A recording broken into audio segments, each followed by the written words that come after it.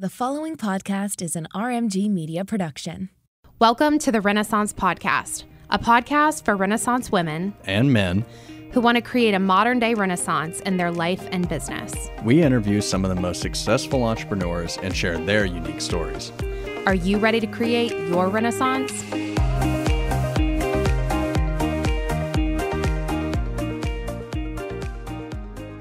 We just roll into it. Roll it. I haven't done one in a while.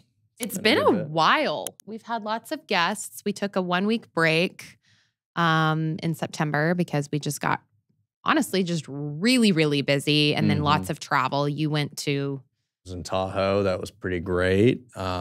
You're going to the beach next week. And then I'm going to the beach next week. We're like going to be ships in the night. Yeah. I'm going to be like passing, like I'm going to be leaving and you guys are going to be coming down. Yeah, it's funny. I didn't get the invite to that trip. Yeah, sometimes Walker doesn't get invited to our family vacations. We had to book our own vacation, Bailey and I. That everyone listening is like, that's so sad. Yeah. But and Bailey, you guys like to go and we like to do things. You guys don't do anything. Well, you know, there's a difference going to the beach when you're in your 30s and 60s, like our parents. It's similar versus going in your 20s. There's a very big difference. Also adding a child to the mix. Yeah. You and I went to the beach together in June, and you got a real taste of what it's like to vacation with a baby. Annoying. Yeah, it was so stupid. Plus it rained. Plus it rained the whole week, and then we were just dodging nap schedules. Yeah. All right. So today we are going to talk about, you're going to just be here, tips for content creation, specifically batch creating content. We hosted a class earlier this week that was really fun, and we taught a group of social media content creators how we approach social media marketing and content creation, and that was one of my favorite things to talk about. And I figured I would just share some of those insights today with our listeners, because everyone has a business or works for a business that needs to create content. And I think with some of these tips, you can be more efficient and learn to create better content faster or better. Like a more efficient way to create your social media content that doesn't lose quality because you're doing it in a more efficient way. It's just kind of how we do it to ensure quality, to ensure creative integrity, and to ensure that you aren't going into a content creation session without a good workflow, without a good prep work. It's all about prep. Yeah, it really is. That's really the biggest thing. Like, I don't expect anyone here that is not a videographer to become Spielberg. Like, we're creating reels at the end of the day. Nothing has to be that crazy. And I think that gets in a lot of people's heads of that, oh, my content's not good enough, or this is just kind of crap, or who really cares about this stuff? And the first thing that you have to do is get that mindset out of anything in your way, because it's just not going to help you. At the end of the day, you've got to create content for your business. You have to find what works for you. And there is a little bit of a method that, the algorithm favors.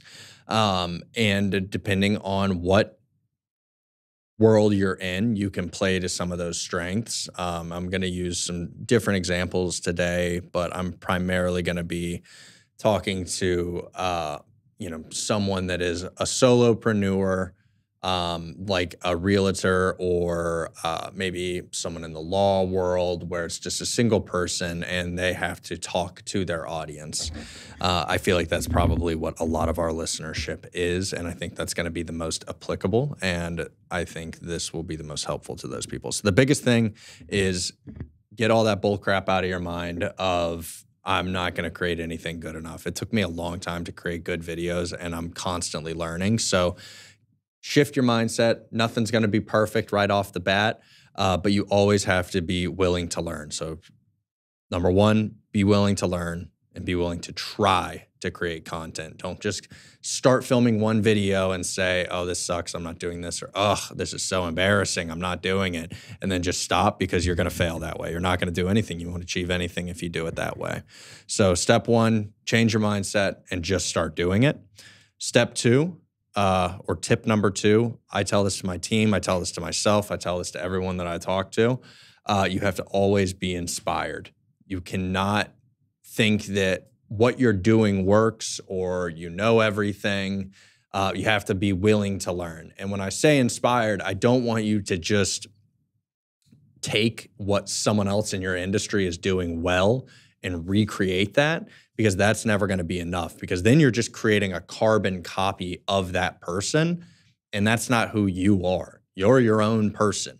People work with you because of who you are and what your business represents. So you can't say, oh, just because, you know, Sarah does her videos this way, I'm going to do my videos that way too.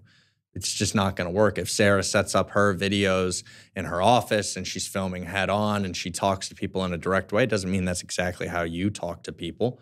You maybe have a different cadence, or you have, you talk to your clients in a different way than how that Sarah person would. So play to your strengths. Be inspired by what they do. You may see that, oh, okay, well, Sarah's talking head videos get 10,000 views each. That's incredible. I want to get 10,000 views each.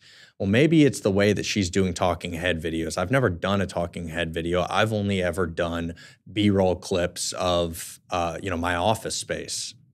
That's not really working, but I like what she's doing with that, and maybe I should do that. My clients always say, I love working with you because you talk to us like you know what we really need. Well, okay, let's use that as inspo for a video. So always be inspired.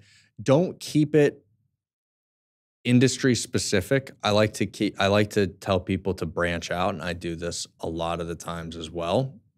When I'm creating like a product spec ad for a beer can, I get inspiration from a multitude of product videos that are not just beverage videos.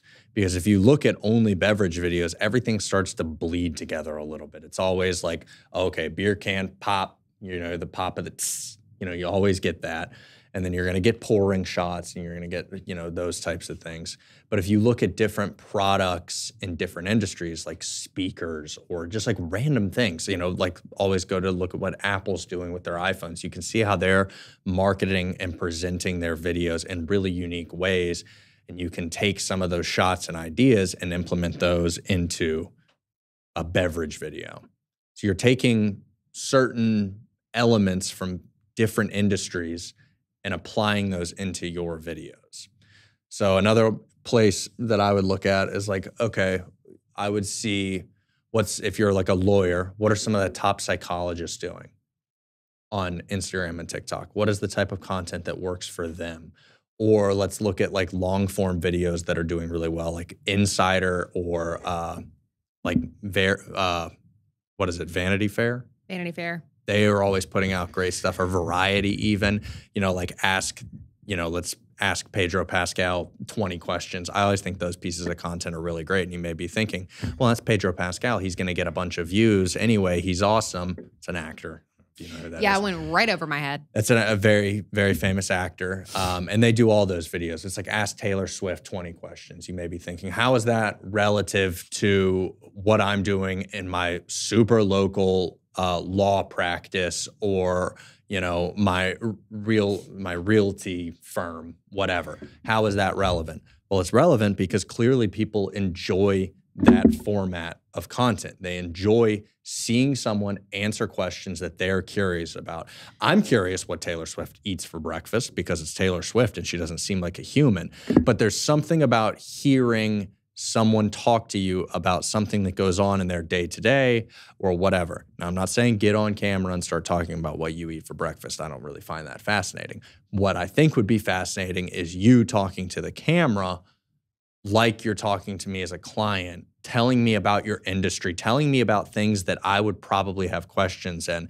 I'm about to be 26. I don't know what it's like to buy a house. I haven't bought a house. I'm in Franklin, so it's very like I can't afford anything there, but tell me how I could afford a house. What steps do I even need to take? How can I get approved for a loan if I don't have a down payment? Do I really need a down payment? Ask and answer those questions. There's millions of questions that you can answer. Well, and people are more curious beings than we kind of know as social media people or business owners.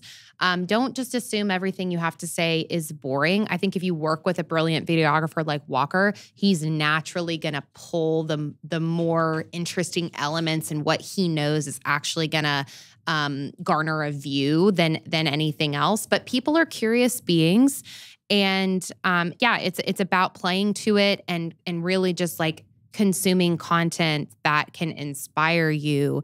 And also, when it comes to being the business owner, it's so important to use video to show your thought leadership. There's no better way than to show the influence that you have in your industry or in your niche than to be on video. So we encourage all of our clients to, maybe if the business owner doesn't want to be the person on video, we're like, is there someone that could kind of come out as being the face of the business, because we know that is what works. Exactly. So tip 1, change your mindset, get on camera. Don't be afraid to record yourself. You have to do it. Tip number 2, always be inspired and go beyond just your industry. Tip number 3, write out your shot list. I'd say this is the most important thing, whether you're filming yourself or you have someone coming in to film you, whether you're on an iPhone, behind a camera, whatever it may be, you have to have a shot list, because you have to have intention behind what you're creating. And I see a lot of people fail at this, and it really hurts the outcome of your videos. I see a lot of videos get scrapped because of this, because you don't feel prepared. Your subject doesn't feel prepared. No one really feels prepared. So then everything just goes to crap. It goes to hell. So write out your shot list. So what I do with this, I mean, if you're filming iPhone stuff, where a lot of people are filming head-on talking head videos with their iPhone just to post on social media, that's great. Have a little tripod, whatever. When you're writing out your shot list, instead of being like, oh, angle 1, I need it from my left side, and angle 2, whatever. I don't really care about that. I don't think that's really the most important thing.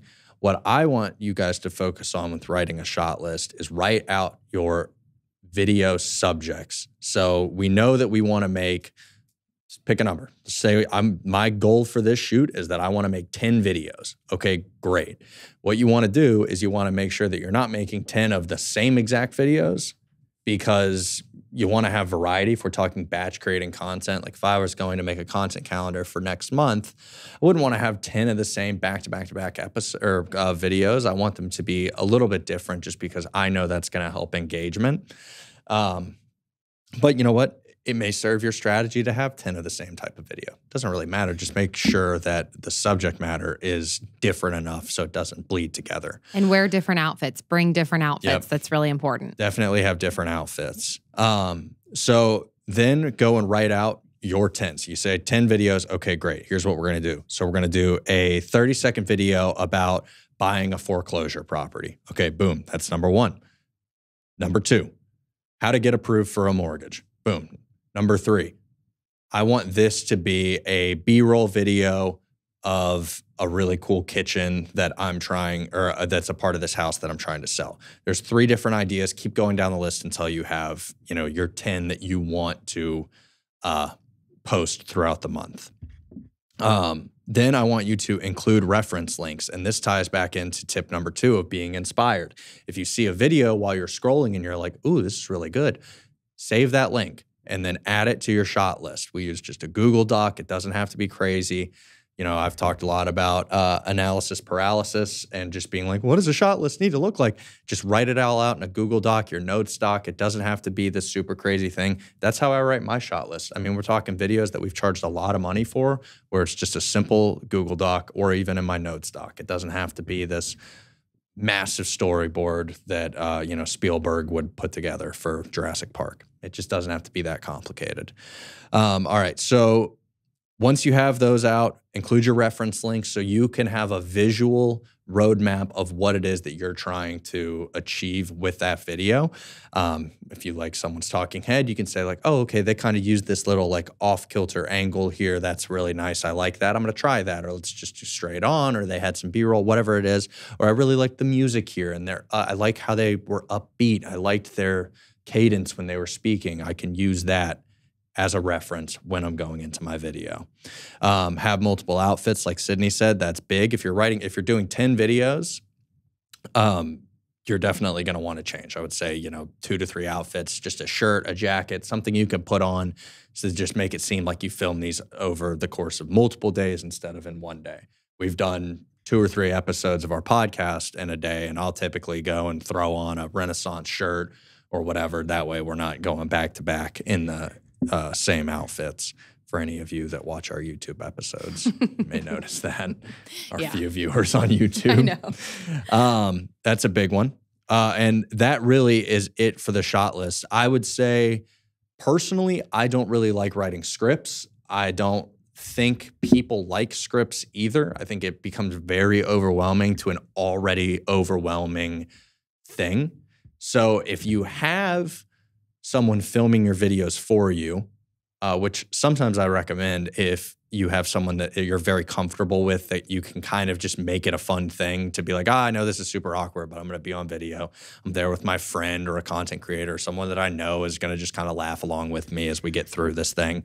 That can be helpful. But I would say instead of scripts, just write bullet points or questions that you would like to ask yourself. And then simply restate the question in the answer. That makes it a lot easier than having to remember exactly how you have written, here's how you get approved for a mortgage, and you have your whole script. Say you can do that if you have a teleprompter or if you're just naturally a person that can remember things. I don't do it. A lot of people I've interviewed are terrible at it, and it actually makes them jumble their words a lot more. So I would say bullet points or a question. So then you can simply ask yourself, what does it take to get approved for a mortgage in 2023?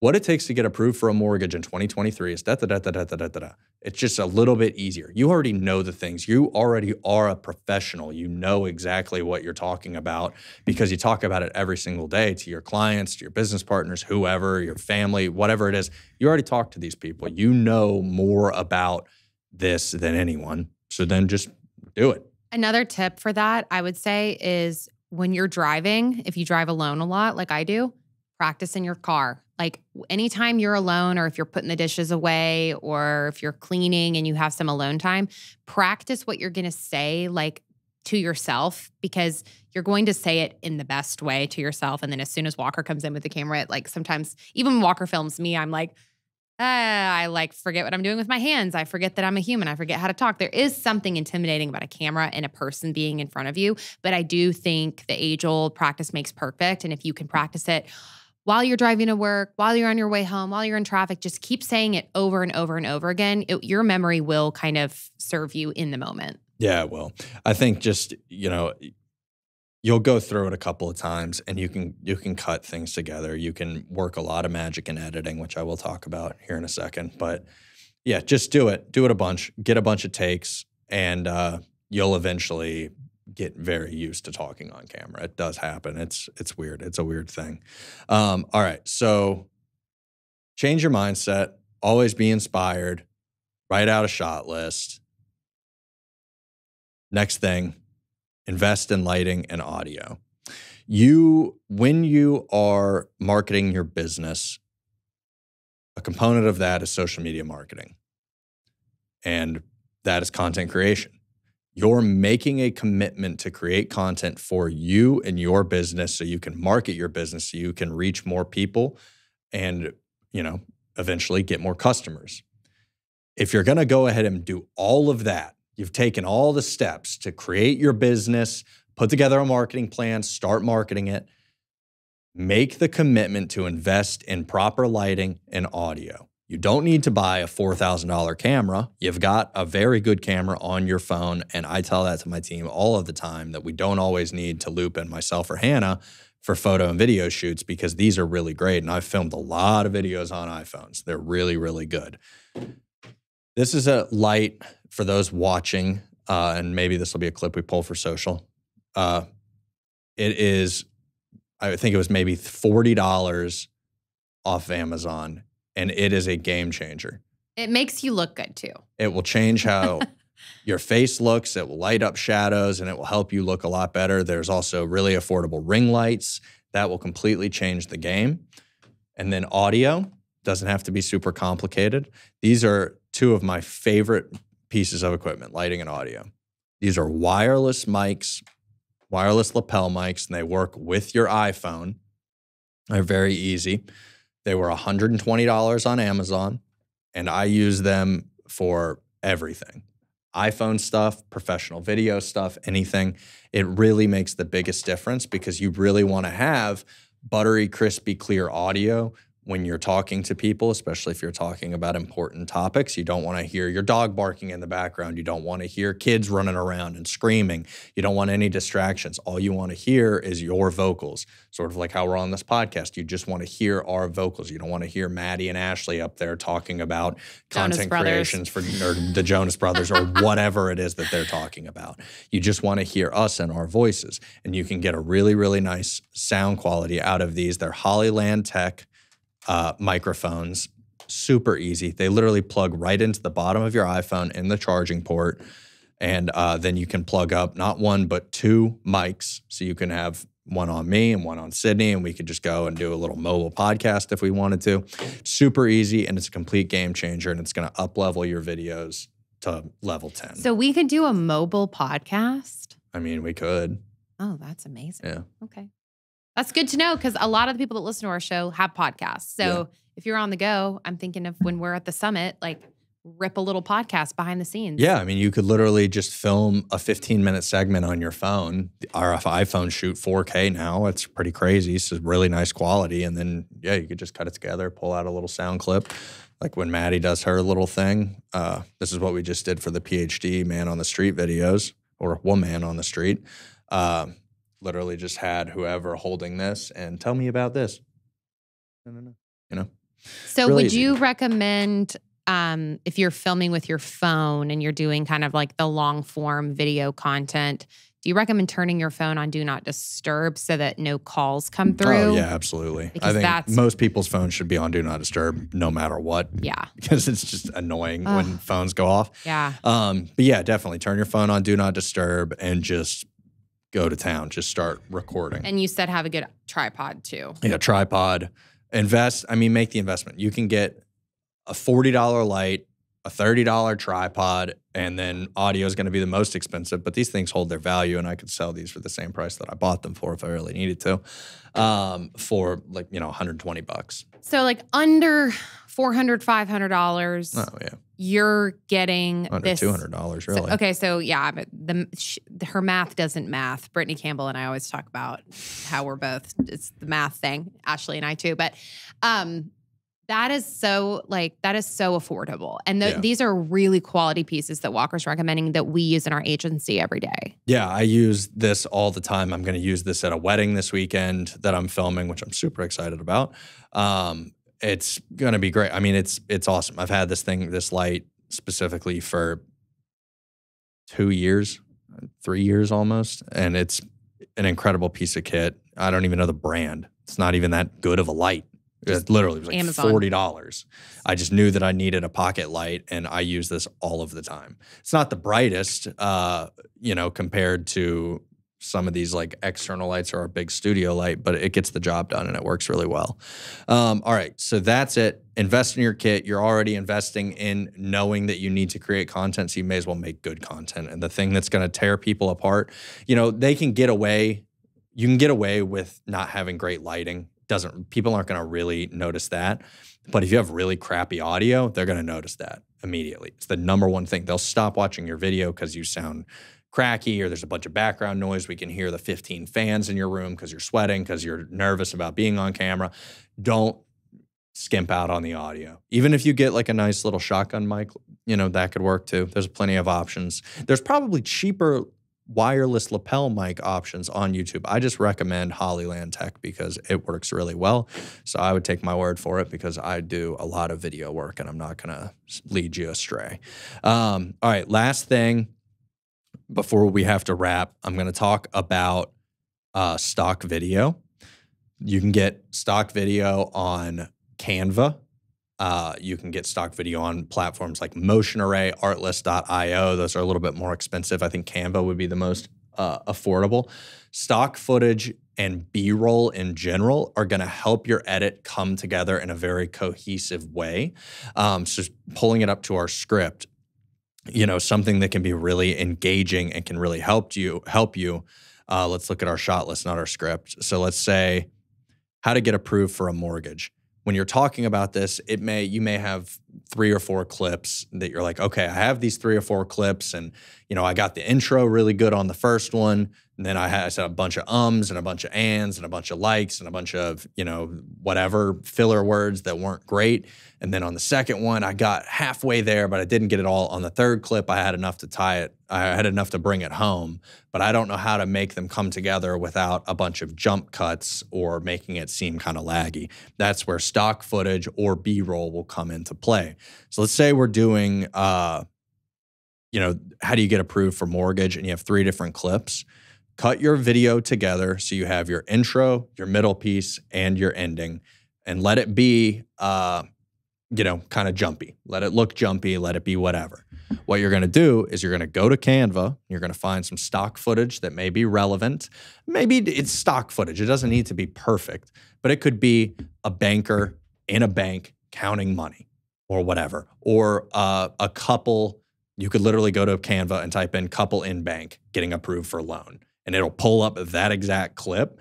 And then you can take that and cut it in to the video. That's such a good tip. Over the split. So where let's say you get to the end of the clip and you're like, and here's what you need to do to get a mortgage in 2023. You can cut that out, but then it's going to kind of skip a beat, slap that stock footage up there, and it's going to help blend everything together and give your video more substance and depth. And I might challenge our editor to do that. Leave in some B-roll with this clip, because I think that would be an interesting way to tie it all together, to show it. So yeah, that's really it. Those are some seriously amazing tips that I was glad to sit in on this episode, because I wanted to see the level that they were at, because Walker can keep it 101, but he can also shoot really high to like 404 in terms of like whatever level video creator, content creator you are. But I think those were very applicable.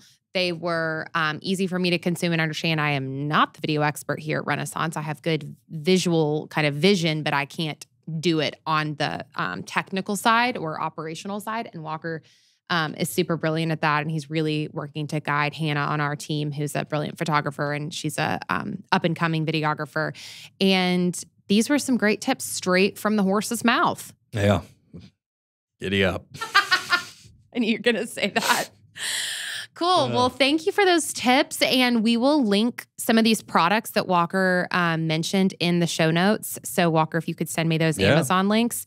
And thank you guys so much for being here. If you have questions for Walker, feel free to send him a DM. What's your Instagram handle? rmg.walker. rmg.walker, which when he's feeling spiteful, it's Robinson Marketing Group. Yep. Not Renaissance. If I ever leave, it's going to be real dramatic. All right. Well, thanks for sharing your tips, Walk. All right. Bye. See you next time.